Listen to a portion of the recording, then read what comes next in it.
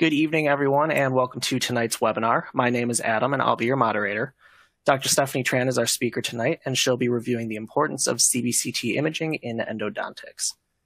If you have a question during the webinar, please type it into the box labeled Have a Question, and we'll do some live Q&A at the end. And Henry Schein is not offering CE credit for viewing or attending this webinar live or on demand. Dr. Tran, take it away. Thank you so much, Adam. It's always a pleasure working with you. We've done a number of these CBCT lectures, and other lectures together. It's always a blast. So I'm really looking forward to another one with you and Henry Schein. Thank you again to the whole Henry Schein team for having me again for your webinar series. And today, going to be exciting. It's a nice little kind of cap at the end of quite a few of my CBCT lectures. And today we're going to be discussing CBCT in action, unveiling the mysteries of the tooth. For everyone who's joining me tonight, my name is Dr. Stephanie Tran. I'm an endodontist, and we're going to be really diving a little bit deeper into the CBCT concepts and how CBCT can be really important for better understanding better understanding everything that happens within the tooth for diagnosis and treatment planning.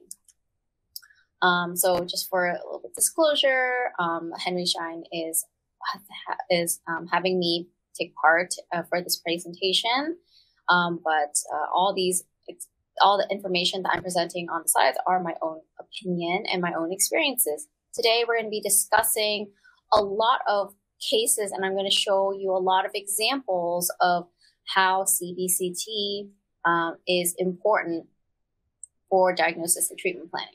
So some of the things that we're going to be talking about are what are the key indicators for when a CBCT should be taken, how to understand the anatomical structures, and how those structures can also hide important findings on 2D radiographs, and how the 3D scans are so important for better diagnosis in many situations. And we're also going to be discussing the impact of incorporating 3D imaging in endodontics and what its advantages are over 2D. And within these discussions, I'm going to show you quite a few cases with different findings that show how 3D scans can show more findings or show important findings that can make or break the diagnosis. For a little bit about me, like I said, I am an endodontist and I practice in New York City. But before I came to the Big Apple, I'm actually originally a Cali girl. I went to the University of the Pacific and I completed their 2+3 accelerated bachelor's in DDS program. And after graduating, I went to a GPR at Stony Brook Hospital here in New York. And that's where I fell in love with New York. At the GPR, as well as during my time at Pacific, we had a very strong focus on comprehensive care dentistry. And that is where my background in restorative dentistry and comprehensive care treatment, in addition to my experience in trauma, pediatric and special needs treatment, and emergency treatment came into to my experience. And because of my passion for comprehensive care dentistry, I worked as a GP for several years, which built on that foundation of comprehensive care treatment. However, I did realize that my true love was endodontics. And so I completed a postgraduate program and specialty at the University of Tennessee, where I graduated as chief resident. And then now I've been in private practice in New York, servicing both the Hamptons and New York City itself. And what I do is I work with a number of restorative and cosmetic practices very closely with them so that we can provide the most patient-centered and specialist care level in the comfort of their offices. So not only do I speak with Henry Schein, but one of my other big passions besides endodontics itself is endodontic education. So you can find me on Instagram at Her Holiness the Pulp. As you can tell, I definitely like dental puns. And on that Instagram, I do discuss dental education and also do deep dives into some of these cases that I'm going to be talking about, as well as I like to kind of show little fun videos or fun like jokes or memes as well, if you enjoy that kind of fun that can be brought into dentistry. So let's start with the discussion of like the basics of 3D imaging. So I know that we had said in our learning points, I'm going to be discussing like what are the indications as well as what are some of the basics.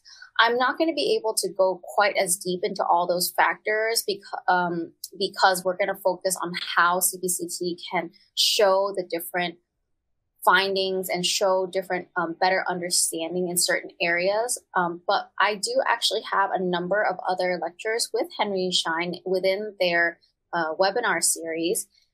And so what you could do is contact Henry Schein or go on their website in their webinar series section, and you can find my lectures and sign up, and it will give you the link to watch and see some of them which are available on demand. A lot of those lectures will actually discuss a lot of the basics of how to do 3D imaging or the other indications, and basically when we use CBCT, why we use CBCT, how we use CBCT. This lecture kind of puts all that information together and why CBCT can be so important in certain situations. So one of the things that we focus on is, well, when do we take it? We want to keep in mind that the AE and the AAOMR did publish a joint position statement in 2015 and 2016, which explains exactly the recommendations of when CBCT should be used. And keep in mind that CBCT should not be used routinely for endodontic diagnosis or for pure screening purposes in the absence of clinical signs and symptoms. It shouldn't just be used as a screening purpose for every single patient just because. It should be used when there is a need for the imaging that cannot be met with lower dose two-dimensional radiography. And we want to keep that ALARA rule in mind. So basically, we want to use CBCT when it's necessary. So when is it necessary? Well, it's very handy in many situations. Preoperative diagnosis, preoperative treatment planning, evaluating the anatomy of both the surrounding bony anatomy and the sinuses, as well as the canal anatomy and root anatomy itself. We also know that CBCT is very, very helpful for making very accurate measurements because we know that the images are geometrically accurate, and it's excellent at evaluating the roots and the bone itself as well.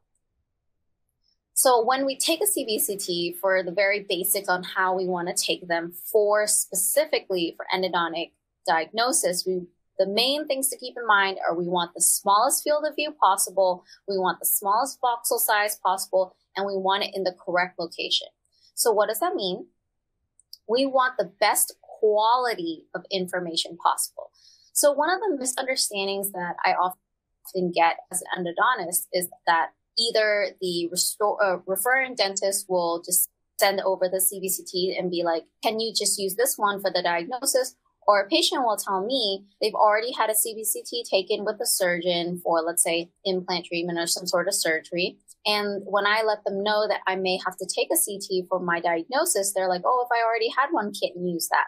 The reason why there are certain issues in those types of scans and why endodontic scans are a little bit different are that endodontics, we work in really, really, really tiny spaces. And so we need the highest resolutions possible. And the way to do that is the smallest field of view and the smallest voxel size. So basically, what are the smallest slices the machine can make? In general, you want to be looking for either a machine or like the module, like the mode on the machine that can take a small field of view, and the voxel size is usually like under 200 microns or under 100 microns. A lot of the newer machines nowadays can do under 100 microns. When they take the field of view, the reason why we want the smaller field of view and why it has a better resolution is because the smaller field of view focuses on just the tooth in question. Usually it's just a sextant, so like a very small area compared to like the entire arch or the entire head. When you have a smaller area, it focuses the beam And also there's less scatter and less interference by the other anatomy. So basically when you're taking like the entire head or the entire arch, all the bone, all the cheeks, all the soft tissue, everything gets in the way and it actually affects the resolution. We want really good resolution because we need everything to be as clear as possible to be able to find all those tiny canals, to see all those little calcification and to see all those tiny curves and differences within the PDL and the bone itself. So it's like basically comparing an iPhone 6 to an iPhone 12's camera. It has a much higher resolution in the modern cameras. So like the pixel sizes are smaller, right? Like higher megapixels or whatever. So same thing when it comes to CBCT. Always make sure you have the highest resolution possible for better endodontic diagnosis. Now, when we have all this information, is that everything under sun, including the misunderstanding of whether or not we can diagnose fractures and cracks? Actually, not always. So CBCT is, of course, still so helpful and so advantageous in many situations, but it's not a magic wand. So when it comes to very, very fine fractures and cracks, yes, in this case that I'm showing you, we can see the crack. But if a crack is very, very, very fine, like a hairline fracture, it often does not appear on a CBCT because there isn't enough basically airspace between other radio-opaque structures, between the root walls for you to be able to see the fracture itself. A lot of times the crack has to be large enough to even show up on the CBCT. Additionally, especially when there's existing root canal filling material, it can also cause a lot of artifacts and interferences. It's called beam hardening that can actually block a lot of the fractures that are shown. And it's actually very difficult to be able to see the cracks. Even if it is big enough, sometimes it's hard to be able to see the crack itself because it's hidden under the beam hardening.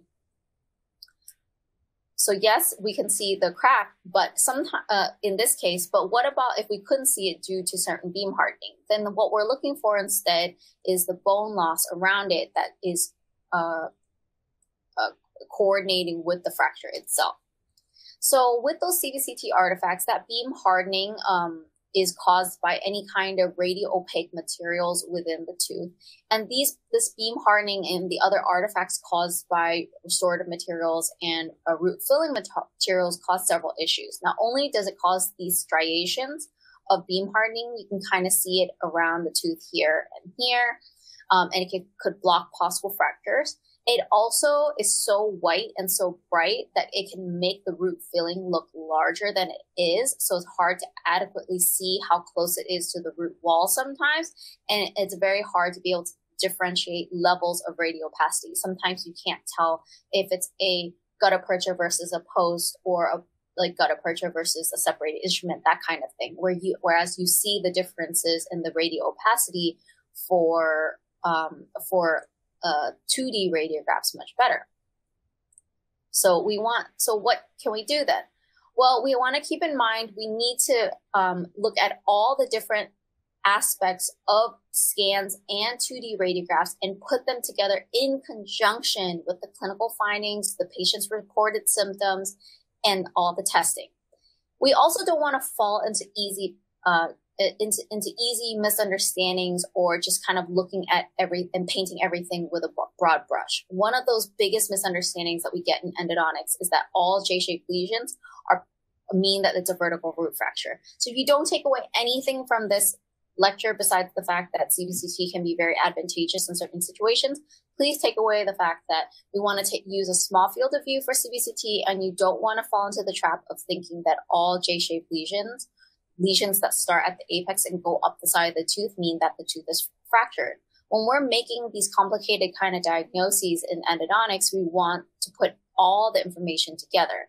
Part of that information is, yes, under really understanding what the CBCT is telling us and what those kind of mysteries it's solving. So when we start off, we all usually start off, of course, with 2D radiography. So how do we use the 2D radiography in conjunction with CBCT for proper diagnosis? There's a lot of things that we're looking for.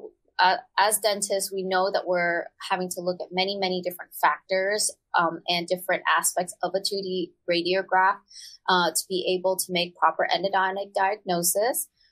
I kind of go into depth with this information in other previous webinars, so definitely check those out. Now, when we use the 2D radiographs, yes, it can tell us a lot of things. However, it sometimes does have certain things that are either unable to be seen on the 2D radiograph due to the anatomy or overlap of other anatomical structures, or just the way the bone is, or even just the angle of the radiograph. So it has certain disadvantages. For bone loss, including periapical radiolucencies, which are going to be the most common thing that we're going to be looking for when we're looking for the treatment, and we often may require a certain amount of bone to be lost before the lesion can even be seen on the radiographs. So, for example, basically, we understand in dental school, we're always told that what we see on the radiograph is not as bad as what's in the mouth for real. So, for example, if there's caries, there's actually that carious lesion may look a certain size on the radiograph, but it's actually even larger clinically. The same goes for bone loss and periapical radiolucency sizes on a 2D radiograph versus a 3D. The lesion does need to be a certain size for the lesion to show up on a 2D radiograph. Now, there is a little bit of a misunderstanding about how much bone loss there needs to be and how much bone loss there needs to be, like, through the cortical plate. There's a kind of a misunderstanding because very old literature said that at least 40% of the cortical plate need to be gone before you could see it on the radiograph. I think part of that misunderstanding was based on the kinds of x-rays that were used at the time, so conventional like film radiographs. It actually does, we know from current endodontic literature, it actually does not require that much bone to be lost, but the exact amount actually varies within where the tooth is within the jaw, how much bone or how much bony plate there is in front of it, how thick it is, what kind of bone, the anatomical structures that are overlapping, the apex, that kind of thing. So it basically depends. However, it still is a fact that you need more bone to be lost to be able to see it. So basically a lesion is clearer on a 3D scan. Additionally, 2D radiographs have some other issues about being able to visualize the periapical radiolucencies because of the 3D structures, the 3D anatomical structures and the tooth itself are more compressed looking within a 2D radiograph. There's going to be some distortion. We know that there can be some elongation or some foreshortening, and there's often a lot of anatomical overlap or anatomical artifacts that can block the diagnosis to be properly made. We also know that CBCT has a much better ability to detect the actual periapical pathosis. So like we're saying, the size is going to be more accurate on a 3D scan. The exact location and extent of it is going to be far clearer. And this is evident in quite a few of the endodontic papers. So putting all this information together, what are the advantages and how do we use CBCT to show a lot of the findings much better, and how CBCT is so advantageous in certain ways? Well, first, we need to understand how to use the CBCT. So we are looking for quite a few things. Reading CBCT and the art of diagnosis on CBCT can be quite complex. This is just a short list of quite a few of the things that we're looking at. I'm trying to look at very much similar ideas and concepts as 2D radiographs. However, we need to see the full 3D extent of everything. We need to best understand the other anatomical structures around the tooth and looking at the full 3D form and 3D structures of the tooth and the anatomy itself. So it can get quite complex. And then when we're looking within the tooth itself, we're also looking at the canals, how they are in relation to the root itself, where they go, what are and the anatomical shapes, the calcifications, the curvatures, and the roots themselves. So 3D scan understanding and interpretation can be quite complex. And then we're also evaluating the bone around the tooth itself, which again, we're looking at all aspects of it, including the PDL, the lamina dura, and the surrounding cortical and cancellous bone. And we want to see exactly where the bone loss and extent is. And we want to look at any kind of root fillings and restorative materials that are within the tooth to best understand how the tooth has been treated and if there are any issues with it. So when we're looking at those 2D versus the 3D findings, we can see that the three-dimensional scans have many advantages. So the way I'm going to be discussing it is like what the indications are and why CBCT is indicated as the imaging modality of choice. And because it's the recommended choice as one of the main ways to best make the diagnosis, it's going to be really important to understand why it's so valuable in those situations. So first off, when it comes to preoperative diagnosis, CBCT should be considered the imaging modality of choice in very complex diagnosis. So diagnosis in situations where there are contradictory or nonspecific signs, if there are inconclusive findings, or if basically the symptoms don't really match what is able to be seen both clinically and on the 2D radiograph. So what are some of those ways? Well, one is going to be in non-odontogenic lesions. If for some reason the symptoms are not matching that there's a presence of a lesion, we definitely want to take a CBCT. So for example, in this case, this was my patient who had a lesion that was noted for several years. It's noted to have very defined bony borders and that appear to be close to the pulp and the apex. If we didn't do testing and we didn't do a full clinical evaluation and radiographic diagnosis of this tooth, somebody could easily jump into this tooth because, oh, it has a lesion, it should need a root canal. However, this is why testing is super important. All these anterior teeth tested vital and normal to periapical and had normal periapical tissues. That doesn't match the presence of a lesion because normally if it is an odontogenic lesion associated with the apex of a tooth, it's generally associated with a pulp that is necrotic or an existing root canal treatment because there's no vital pulp.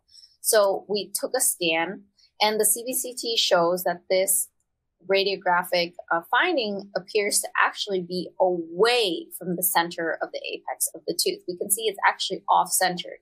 If it's odontogenic, it should generally be centered not just to the apex, but centered specifically to the apical foramen or apical exit itself, because that makes sense. The lesion should be coming from where the canal is exiting.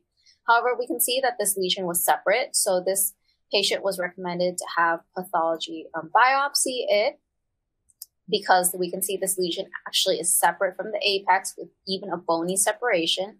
And the pathology had determined this was actually a nasopalatine duct cyst. So this patient did not need endodontics, and the importance of the CBCT confirms that the patient did not need endodontic treatment, and we saved the patient both money and an invasive a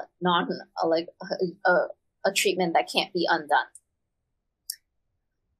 Additionally, CBCT is extremely helpful for diagnosis of either severe pain that's very, very hard to localize or pain that seems like it could be masked in other areas or hard to visualize on the 2D radiograph. So we know that CBCT, as we had discussed, shows far more periapical radiolucencies than conventional radiographs, and it's far more sensitive than conventional PA x-rays. So we can see on the 2D x-ray on the left that this tooth appears to not really have any obvious periapical radiolucencies. It's not really clear. This patient doesn't have any really large caries or other findings of why they would be having pain. But then because of that, we want to confirm it with a CBCT to compare that to the radiographs, because the patient had pain in the upper left, but it wasn't really clear as to why. And so when we take a CBCT, it can show us periapical radiolucencies far more clearly with a higher level of sensitivity. We can see in the CBCT scan here, I put on a few slices of it, we can see two major findings. One is that there's this kind of like bulging radio opaque area. That is the sinus. The dark area is the sinus, and the radio opaque area is the mucosal lining of the sinus. So what actually happens with endodontic issues with teeth is that they can actually cause mucosal irritation and mucosal sinus inflammation. And so we'll see that mucosal thickening in a CBCT. When we see it associated with a tooth that may be having some sort of odontogenic issue, some sort of endodontic related issue, then it can help us confirm which tooth is the one causing the patient's chief concern. So we can see in the CBCT scan in another slice that there is this slightly widened apical PDL. And we know that's widened because when you compare it to everything else has an intact lamina dura, and the PDL is more of an even uniform width, but it's widened only in that area. So that, in conjunction with endodontic testing, helped confirm that the tooth that was causing the issue was actually the second molar and not the first molar. But we can see the difference, the very clear difference in this case, how evident it is to see the periapical radiolucency and to see those periapical lesions much, much more clearly on a CBCT, whereas in the 2D radiograph, it's far fuzzier, it's far more covered by the different anatomical structures. And so with that overlap, it makes it really hard to be able to diagnose those lesions. Other times that it's very helpful to use a CBCT is, again, to identify periapical radiolucency and making sure which tooth is causing the patient's chief concern. So this is especially important when we want to make sure we don't want to be tricked into thinking it's coming from another tooth. And this case that I'm going to be showing you is a classic situation of that. So this patient presented with severe pain in the upper left. Now, this patient did not have swelling, did not have a sinus tract, did not have any deep probing depths, and this patient didn't have any obvious giant caries or other things that would kind of be a glaring arrow at which tooth is causing it. When we took the 2D periapical radiograph, we can see that number 14, so the first molar, has that radiolucency. So if you just looked at the radiograph and kind of glanced at it, a lot of dentists would just immediately jump into redoing tooth number 14, or even just recommending an extraction for some reason and placing an implant, because that seems like, well, it's obvious as a lesion. However, this is why CBCT and testing are so important to be done in conjunction with one another to make an accurate diagnosis. So again, this is a situation where a CBCT plus the endodontic testing were so key into making that diagnosis and identifying exactly where the periapical radiolucency could be and if there's any undiagnosed pathoses. So when we did the endodontic testing, the vitality testing, we noted that tooth number 15 actually had the most severe pain to percussion, and it had no response to cold. However, it does not have existing root canal filling material, which is why number 14 obviously wouldn't have any response to cold. So it appears the symptoms were most coming from tooth number 15, the second molar. But the CBCT shows it even better. We can see in the serial slices here at the bottom that we can actually see those two things that we were talking about in the other case. One is that mucosal thickening here right above the apices of the tooth. And two, we can see this radiolucency at the apices of tooth on the second molar, which is in conjunction and in relation to that mucosal thickening. We can see as we look at the different slices. So for example, as I scroll through the different slices on the CBCT, we see that difference in that apex. That widened PDL and that periapical radiolucency is even far more evident. And then we can see on there the mucosal thickening and the periapical radiolucency, and we can see it from other angles as well. So we can see that the apex is right up against the buccal plate for that distal buccal root, and then that lesion actually perforates through the buccal plate. So it is even more of a clear finding. So that in conjunction with the vitality testing, that tooth number 15 is the actual cause of and etiology of the patient's chief concern. So number one, we save the patient like 2 endodontic treatments. So doing 15 and 14 or doing the wrong one. Now, does that mean 14 may need to be redone? Possibly, but at this time, it's asymptomatic. When treating the tooth, we want to make sure that we are focusing on the patient's chief concern, let them know about the other finding and that there may be additional endodontic disease, but we are focusing on the patient's chief concern. So this number 15 was the clear cause of the patient's chief concern in this case. So we completed the endodontic treatment, and we can see here that that severe curvature and that really interesting anatomy in the distal buccal, as well as the exact location of the puff where the lesion was, everything in the CBCT matches what it looks like on the 2D radiograph. But we saw so much more information on 3D scan than we did on the 2D radiograph. More ways that a CBCT can be really helpful is when the symptoms are so hard to match. So earlier I was explaining different situations where the symptoms kind of pointed to it, but it was still really helpful to have a CBCT to be absolutely sure we're not choosing the wrong one. Earlier with the other case, we could have easily had doubts that tooth number 14 was the cause because of that radiolucency at the mesiobuccal apex. However, sometimes when a patient is in so much pain, it's hard for them to make an accurate response when you're doing the sensibility testing, because sometimes everything hurts so much, or sometimes the patient has referred pain. It's really hard for them to tell. This case that I'm going to show you is a very good example of that. For this patient, they came in as an emergency that had severe pain in the lower right area. They just could not localize and figure out where the pain was coming from. Again, it was a situation where no clear signs of which tooth was causing it, because there were no swelling or sinus tracts, there was no deep probing depths, and there was a crown covering this tooth. And the other teeth also had certain restorations as well. None of them had gross caries or obvious fractures. However, when we did the vitality testing, that didn't even help, because percussion and palpation had so much severe pain in the area. It was really hard to delineate exactly which tooth was the one causing the pain. When we did the sensibility testing for the cold test, tooth number 30 did not respond to cold, but the patient really didn't have a very good response to tooth number 31, so it just wasn't really clear exactly which tooth was the cause of the patient's pain. And this is why a CBCT came so in handy for this kind of case.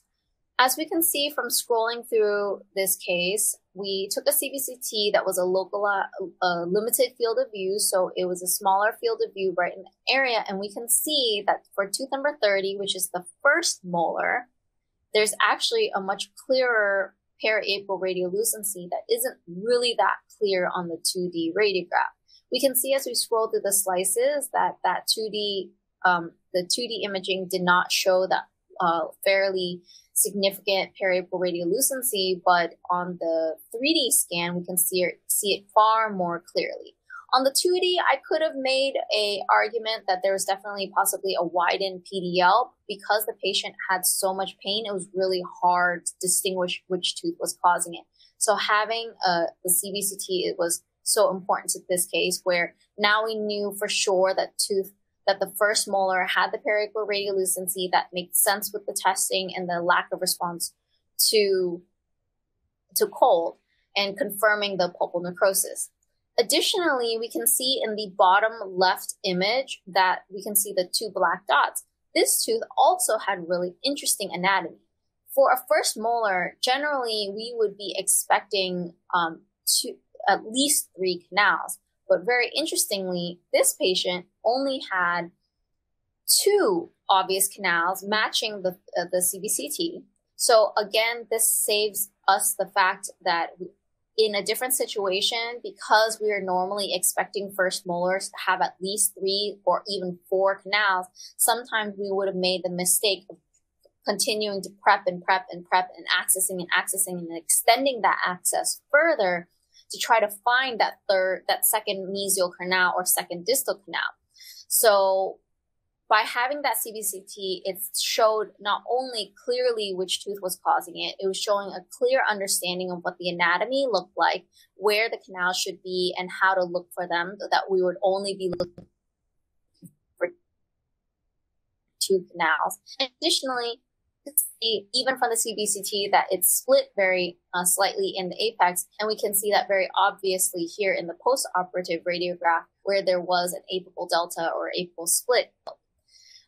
Here, yes, we can see a little bit more clearly on the 2D radiograph that there was a widened PDL, but because of the bone pattern from the pre-operative radiograph, as we can see here, it's very hard to see due to the overlap of the anatomical structures and the bony plate and the cortical and cancellous bone, that it was really hard to absolutely tell exactly how much apical widening there was.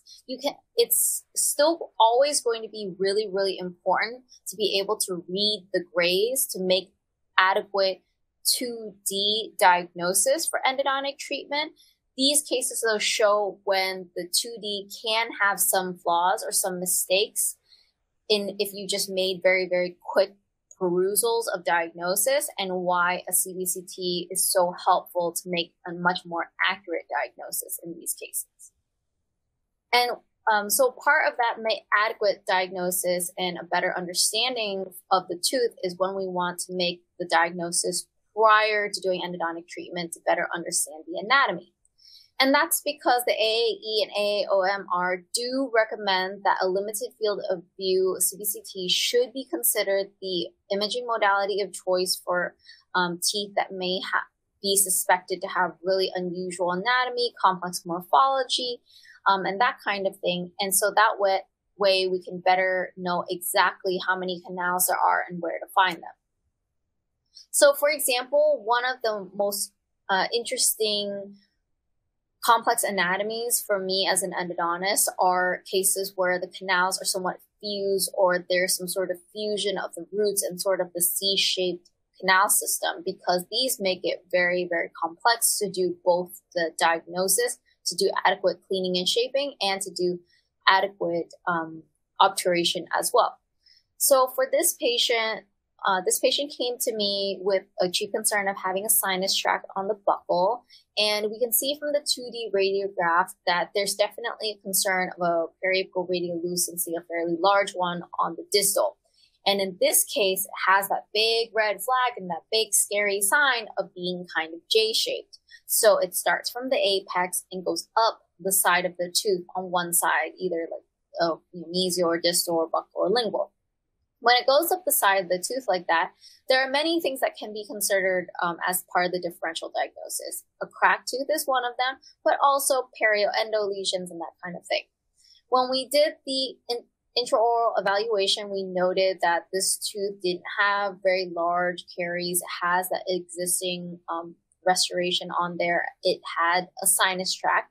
However, it did not have any typical findings associated with a fracture. It didn't have a deep probing depth. It didn't have any obvious fractures, cracks, issues with transillumination or staining. And when we did the testing, tooth number 31 was the necrotic, was found to have a necrotic pulp, and it did have percussion and a little bit of palpation tenderness in that area.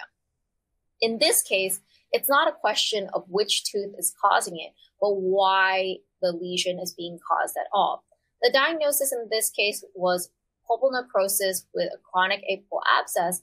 However, the differential diagnoses that we discussed earlier of a possible crack or periendo issue were still a consideration. Additionally, we can see that this patient definitely had really unusual occlusion. This picture is not just that the tooth is slightly out of alignment, that you're actually looking at the tooth on its occlusal, but it's severely tilted lingually. With that really, really severe tilt, we may be more concerned about the possibility of some sort of malocclusion or improper occlusion that could cause a fracture or crack or some sort of perioendo lesion as well, because it's lingually tilted. It's at an area that was clearly very difficult for this patient to clean. And so these are all still possible factors. Because of the shape of the 2D radiograph and the possibility of periendo or a cracked tooth, a CBCT was recommended, and it was recommended to evaluate the anatomy. We can see the anatomy of the canal system is really, really unusual as well, because the canals seem to kind of come together, and in the mid-root area, it's kind of fuzzy. Is it 3 separate canals? Is it, and that doesn't really make any sense for a second molar. Why does it look like that? So again, the CBCT is very helpful in this case. We can see from the CBCT here that there are several findings. First, the reason for that kind of shade, weird shading and fuzziness right in the middle is because this tooth has the classic presentation of a C-shaped canal system. A C-shaped canal system means that instead of having separate roots and separate canals into each root, the roots are kind of fused together here. There's going to be a little bit more of a groove here on the buccal. And then the canals themselves, instead of being separate, it's actually a whole sheath of pulpal tissue that makes a very clear C shape.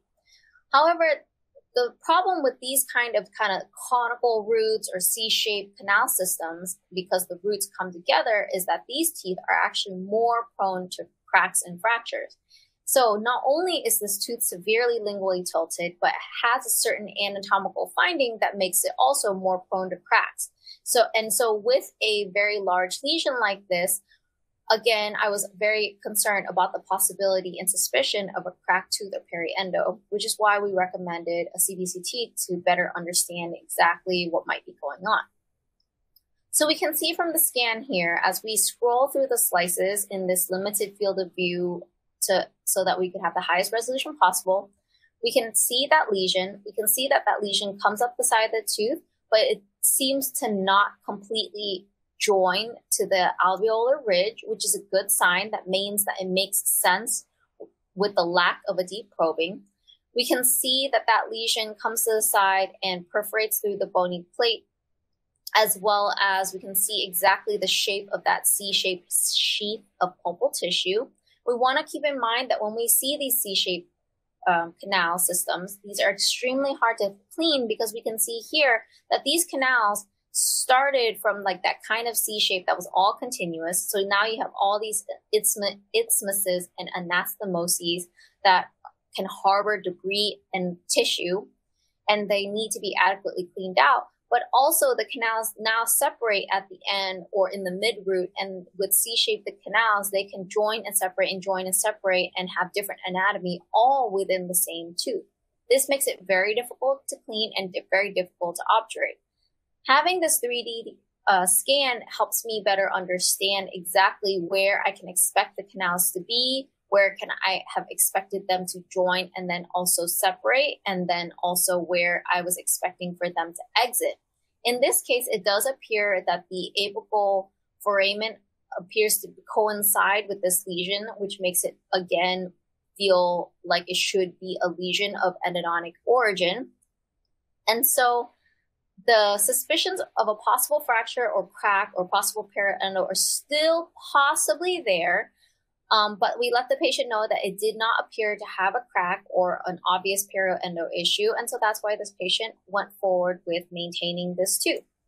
So we can see from this 2D radiograph that the 3D scan showed a much better view and understanding of what the canals would look like. So that way we were better prepared into going into this tooth and completing the endodontic treatment and proper full obturation.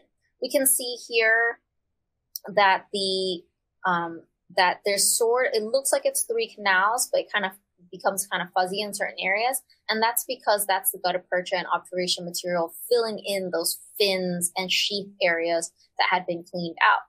The other interesting thing for this tooth is because of my, as I had explained, for restorative dentistry, we want to really maintain that conservative kind of considerations. And with this patient, because this tooth was so lingually tilted, I couldn't access from the lingual. So just as an interesting thing, as we can see here, I actually accessed from the buccal of this tooth into the molar. Because this tooth was so lingually tilted, I actually accessed basically through the mesial buccal cusp and was able to access into all aspects of the C-shaped canal system to do adequate cleaning and shaping in a way that also respects the patient's occlusion and restorative concerns as well. Things come into play because we had that better understanding through a CBCT scan. Now, another reason why we may want to use a CBCT is when the pulp has severe calcifications or some sort of pulp canal obliteration. It's those situations when a CBCT should again be the main modality of choice for identification and location of the calcified canals. We have several examples of this. I have one case here where this patient had a very large lesion, and we can see in this case that the canal just kind of suddenly disappears right in the middle of the root. That's called pulp canal obliteration. It clearly has a lesion, but here in that middle area of the root canal system, all of a sudden that central tooth canal system is completely gone in the coronal to mid-root area and does not even appear to have a canal until the very apical several millimeters. The other concern is that we can see even from the other slice angles that the canal is very, very hard to localize until the very apical few millimeters. We can also see from this 3D scan that canal is basically inaccessible until the apical portion. There's a very, very large lesion here, and that lesion actually perforates through the palatal bone, and that lesion extends to the lateral tooth as well. So having that CBCT shows us such a better understanding of not only that there's a lesion, but exactly where it extends to, because on the 2D radiograph, we can't see where it extends to buccolingually. Because of the size of the lesion, it looks like, oh, okay, maybe it might not be that as involved.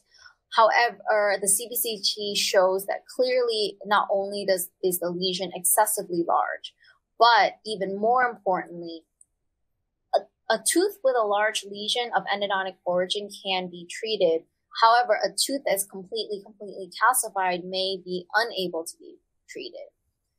And then having the CBCT scan was very, very helpful in making the treatment planning process for this tooth as well. Because we know that this canal was not visible on the 2D radiograph, we're suspecting severe calcification, and that was confirmed with the 3D scan. We know that this tooth is going to be very, very difficult to treat non-surgically, because it would really require a 3D guided stent to even be able to find the canal. There's no way for anyone to non-surgically access this tooth through the incisal area and extend and access like 20, 23 millimeters down the tooth where there's no canal, right? So having that CT helped save us trying to kind of hunt and like get lost in trying to find the canal. But then the CBCT also shows us that because it's so calcified in the coronal portion, then the only consideration would be some sort of surgical treatment. But some sort of surgical treatment would be a bit of a concern because of how large the bony extent was and how it extends both buccally and lingually, having a through and through lesion, having a very, very, very thin layer of bone left and almost no bony collar left, and other factors that actually keep adding to a poor prognosis. So with all these findings, thanks to CBCT, we, the patient and oral surgery and I collaborated in making the decision, and the patient made an informed decision to actually choose to have the tooth extracted, the lesion removed and curettaged out, and so that way they could send it out for pathology. Another situation of why it's helpful to have a CBCT when a tooth is excessively calcified is that it might seem like it is possibly visible on a 2D radiograph or it's not as clear, but on a 3D scan, the severity of calcification is even more evident, as well as if it is evident on CBCT, that means it's definitely really, really, really difficult to access, and it may be too difficult to access for a non-surgical treatment. So this helps us have not only a better understanding of the diagnosis for a patient, but it also means that it helps better understand what their options are. We can then cut out certain options that may have a poorer prognosis or more difficult time to do. In situations like this, when a tooth is so calcified that the canal system is completely invisible on a 3D scan, those are situations where we may have to either consider some sort of surgical treatment, a 3D guided stent, if there's a way to even figure out where to put the 3D guide, or the other possibilities of extraction or other kind of treatment modalities. But having a CBCT to help us better make that decision and better rule out certain decisions is very, very helpful. Another reason why CBCT is the imaging modality of choice is for resorptive defects. So anytime we're suspecting some sort of resorption situation, we want to take the CBCT because there's no way for us to adequately figure out exactly the extent of the resorption. Additionally, by having that better understanding of the resorption, we can make a better assessment of what the prognosis would be and whether or not it's necessary to treat the tooth.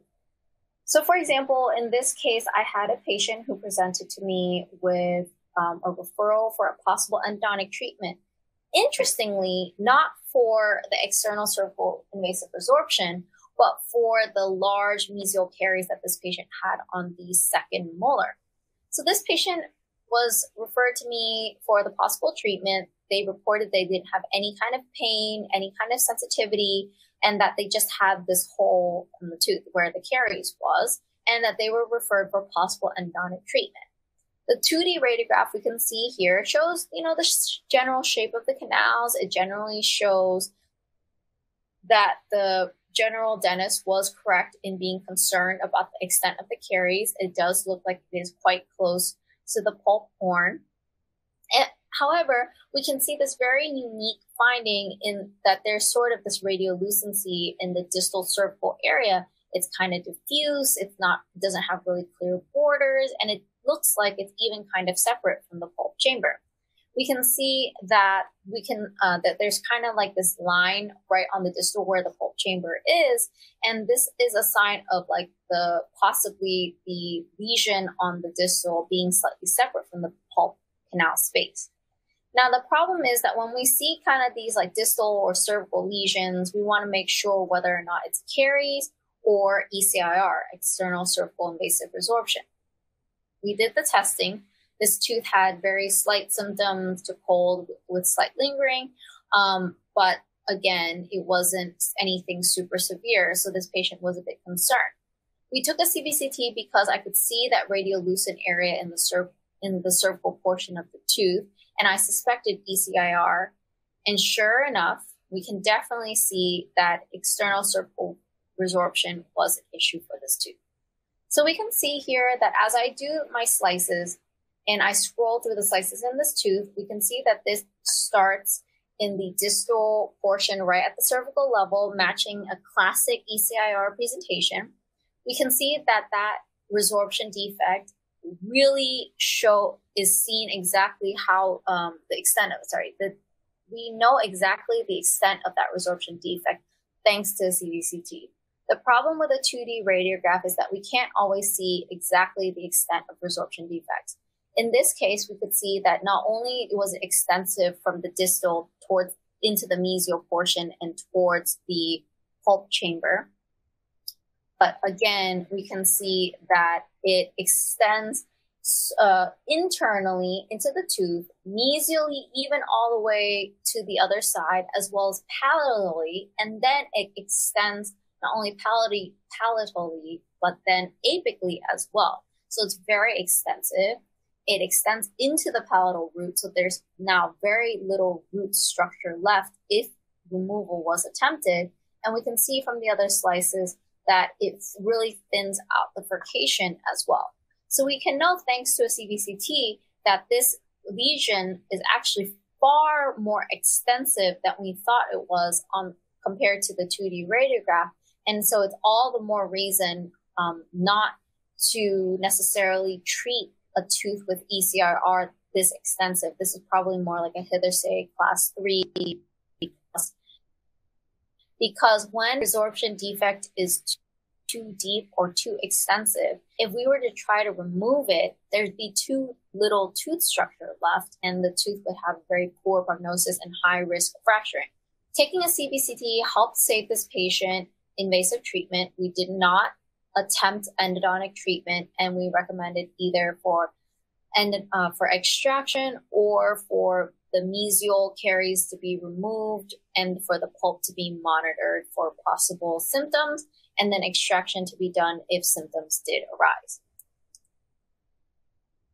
And we can see that understanding these resorptive defects is so important to be done with a CBCT.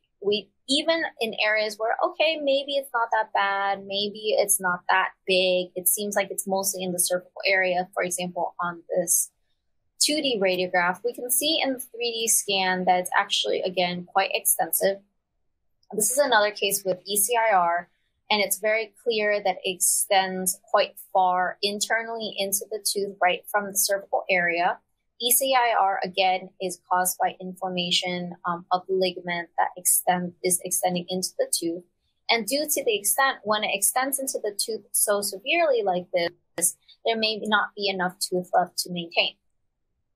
And lastly, when we use CBCT, it's really important when we're trying to decide whether or not retreatment should be done, or if we're suspecting certain fractures or we're using it for surgical treatment. So we want to definitely use it when we're concerned about the possibility of missed anatomy or fractures and when we're treatment planning a retreatment.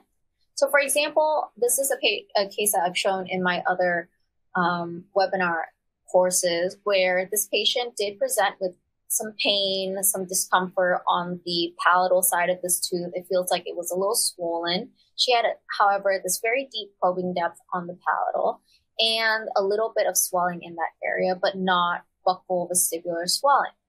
Because of that, that means, according to the 2D radiograph, that there's a deep probing and this kind of possibility of a periapical radiolucency on the mesial-buccal.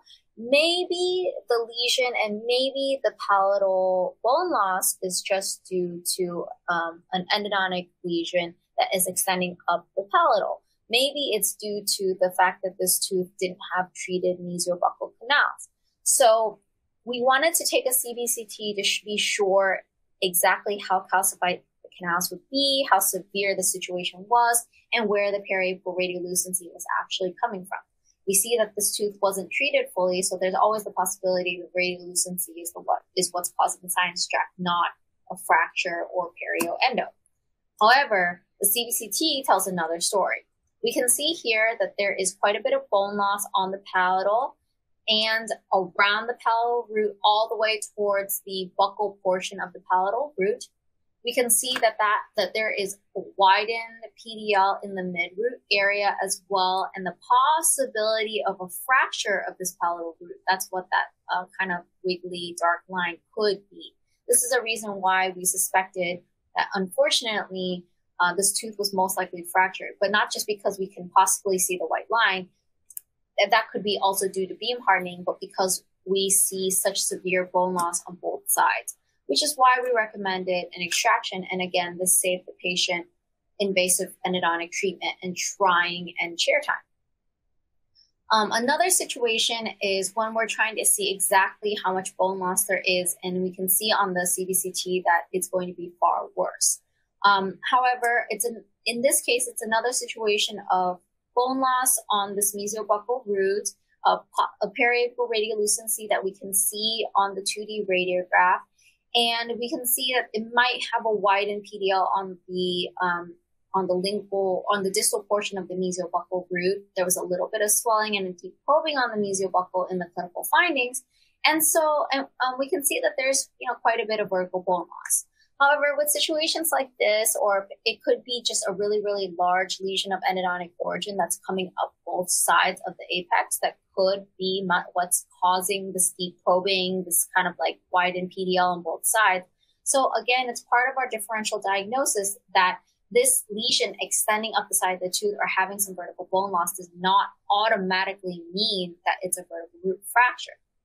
However, because it wasn't 100% sure and that there was the possibility of a missed MB2, when we took a CBCT to confirm those findings, we actually see that this tooth has severe bone loss completely all the way down the root in the furcation area as a mid-root widened PDL as well, severe vertical bone loss all the way to the apex, but kind of separately. The apical portion has its own ground-centered lesion as well. So putting those two things together, an apical lesion on its own, widened PDL, and a vertical of this root, even though I can't see a fracture separately in this case, this kind of finding and this kind of presentation of bone loss does confirm that it's consistent with a vertical root fracture. We can also see that the root filling material in the mesiobuccal root is very, very thin, and that makes sense to match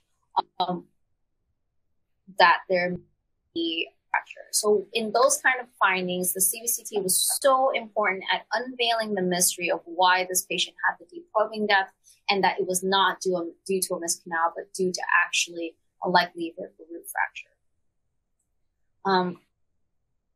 In this case, another example of how a CBCT taken after a tooth has had endodontic treatment and we're assessing for the possibility of retreatment is really important.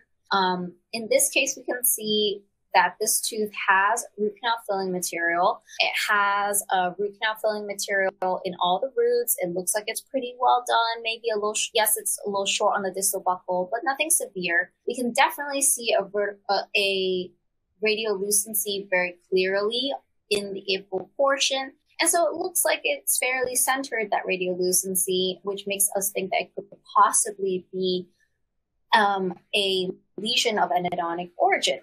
However, when a patient presents with these kinds of findings and an existing root canal filling material, it's always good to take a CBCT to adequately assess if the root canal filling material has any issues and why it might be causing a periapical radiolucency, if there is a missed MD2, that kind of thing. So, for example, in this case, this patient had pain. They didn't have a swelling or sinus tract. They had existing restoration. And again, the possibility of a missed MB2, because it looks like it's slightly off-centered for this tooth. The root canal filling is slightly off-centered. There's the possibility that there could be a missed canal. So we want to take a CBCT to best evaluate that. When we took the CBCT, we can actually see that there are many findings in the CBCT that actually helped us make a decision and prevented us from doing invasive treatment unnecessarily. So in this case, we can see that the root canal filling material is quite large and very close to the side of the root wall in that mesiobuccal root. We can also see that it's very close to that furcation portion from another angle. Because it's so close to that portion, even though, yeah, the canals are a little short, and yes, this tooth looks like it had the canal completely treated or mostly treated, there are no missed canals.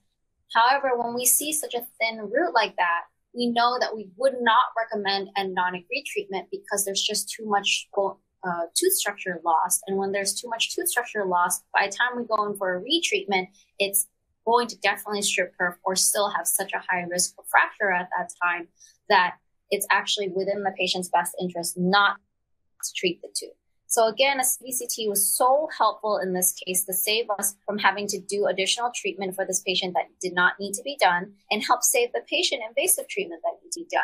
So this CBCT was so helpful in better understanding that. As we can see here from all these different cases, which I know we kind of flew through. So if you have any questions for me, definitely feel free to contact me or see my other webinars for more information. We definitely talked about what all the indications for CBCT are, how they are advantageous compared to 2D radiographs, and how to interpret them for better understanding.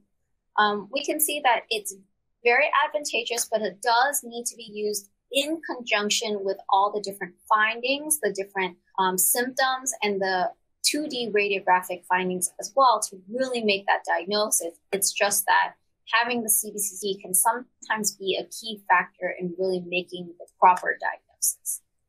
So I know that was a lot of information that we went through. If you have any questions, definitely feel free to contact me at my email or follow me on Instagram, where I will actually chronic education. And I post when I'm going to be doing other webinars and lectures, including some hands-on portions as well.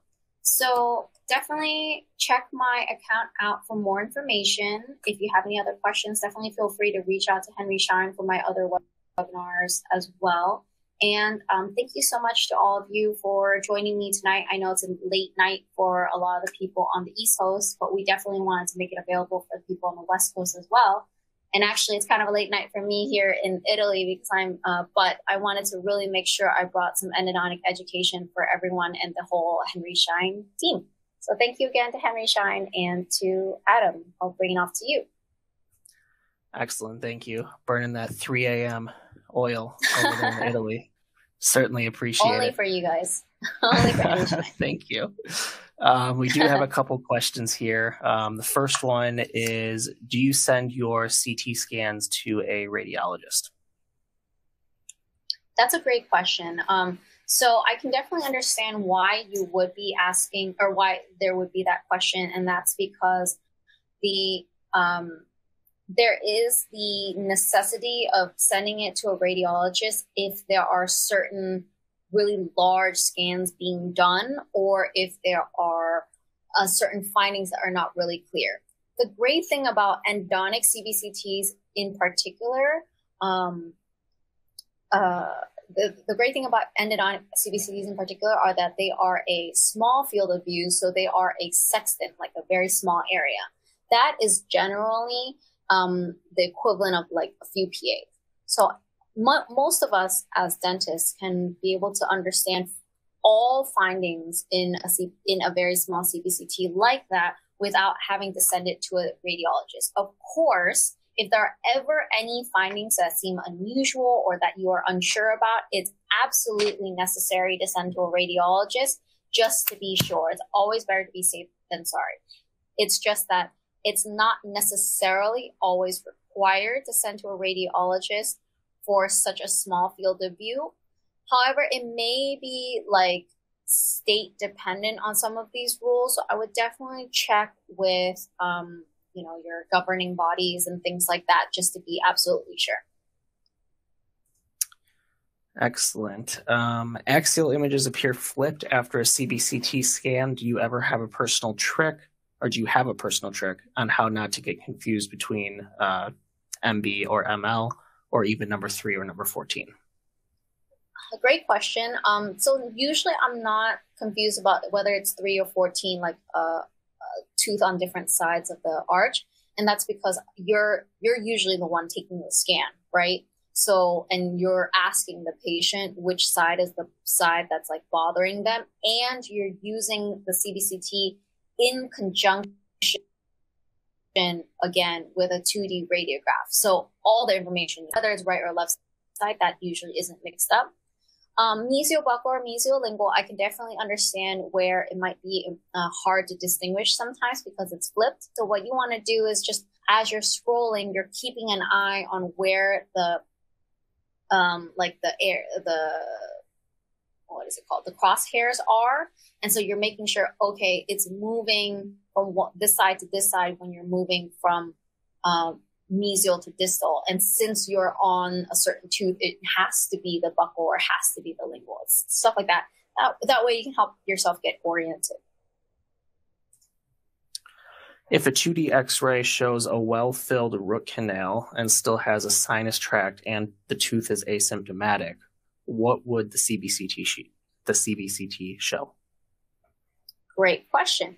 So it can show you a lot of information, kind of like what I had discussed in my previous pictures. So we had talked about how in my other cases, there were some examples of a root canal filling material, but that had a tooth that had a root canal filling material, but it had a lesion. And we wanted to see why it was having that lesion. So it could be that maybe you're seeing that the lesion's coming from a different area, number one. You can see that maybe that there's a missed canal and actually it is a deep split or a lateral canal or a lot of other missed anatomy that you didn't realize is there that you can't actually see in a 2D radiograph. For example, it's very easy to misread 2D radiographs and to think that a lower anterior only has one canal when it actually has two, and it can happen in as many as 30% of cases, or that that you only have one canal in a lower first molar when there's actually often two canals. And so if on a 2D radiograph it looks like it's okay or it's well filled, it could be that there's missed anatomy that wasn't treated. Additionally, you could have maybe the possibility of a root filling material that is actually too large, like the tooth was over instrumented or too much tooth structure was lost, and that that there was a strip perforation. Maybe that's why it has a sinus tract, or it could be that it has a fracture or a crack, and maybe the crack is more visible with the CBCT, or that the bone loss in the mid-root area that is consistent with a vertical root fracture is evident on a CBCT. So there's a lot of possible reasons why a tooth could have a sinus tract but be asymptomatic, but actually have a problem even if the root canal looks quote unquote good. It could even just have really terrible coronal leakage. That might be another reason why it has a sinus tract, who knows? All right. Well, I think we got through all the questions. One more here came in. If a tooth is completely calcified and the patient wants internal bleaching, what are their options? That is a great question. So I'm not sure if this question means like it's completely calcified and is treatable, like you're doing endodontic treatment, or they are not doing endodontic treatment. It kind of depends. So if a tooth is completely calcified, like complete pulpal obliteration, you can't see the canal at all, you're not going to be able to do non-surgical treatment. You can still do an apico. You can do an apico, seal the end with MTA or some other kind of bioceramic material, and then you can then do internal bleaching on top. Internal bleaching would just require for you to do like a simple simple access into the area where the pulp should be. So basically you just want some access to the coronal tooth structure, and then you can do the internal bleaching. Otherwise, if you're concerned about the internal bleaching, you could always just do external localized bleaching of just that particular tooth. You could also consider, if this tooth is treatable, then you just do the endodontic treatment and then do the internal bleaching. So it just kind of depends on what you mean by that question. All right, we'll do one more here because we're a little over time. Any tricks on how to decrease CBCT artifacts? Great question. So my biggest tip is, number one, you want to set your CBCT image taken. So like where you're taking the CBCT, you want to set it actually slightly past the coronal, like any crown margins or restorative margins, because you want to have less artifacts and beam hardening occurring from the restorative material. So that prevents a lot of the different artifacts and stuff. Secondly, depending on the machine and which model you have, a lot of them have different either modes or filters or like certain toggles that you can put on that can actually filter out and make it be able to be possible to distinguish radial opacity levels, like you can see like post versus root canal filling material, or it will decrease the beam hardening a little bit. So you have to talk to your CBCT manufacturer to see if you have that option, like if you have that filter or that capability, and B, how to do it. It's very machine dependent. That's why a lot of times when I do these CBCT lectures, I generally talk about it from a very general standpoint, because a lot of the machines and the CBCT reading programs, like the computer program that allows you to actually look at it, they will all have very machine and program kind of specific findings. Excellent. All right, Dr. Tran, thank you so much. Always a pleasure. Enjoy your lectures every time. Well. Oh, thank you so much, Adam. It's always such a pleasure working with you and with the whole Henry Schein team.